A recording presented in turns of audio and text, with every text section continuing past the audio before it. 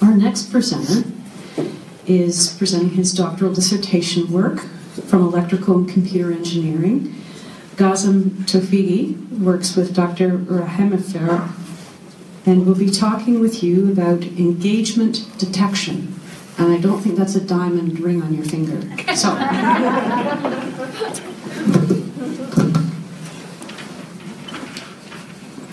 Everyone talks in silence. We call it body language. You, just by looking at me, can immediately understand if I'm stressed out, thinking, daydreaming, or I'm so excited. For us as human beings, it is so easy. But what about computers? It's so hard. During my PhD studies, I went to Silicon Valley to work with engineers and researchers at Stanford University to transfer this knowledge to the computers. There was a project in a company called the Smart Meeting Room that we wanted to find out the level of engagement of people in the meeting. So how we can do that? In this project, we use several features of body, such as body direction, lean direction, gaze direction, to analyze the body features to extract engagement. There are countless amount of applications for this.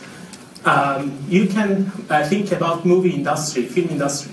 They can show the movie to several audience before final release to see how much is the level of engagement during the time of movie. So they can increase the level of engagement in those parts that the engagement is low, and then they release a better movie for better revenue.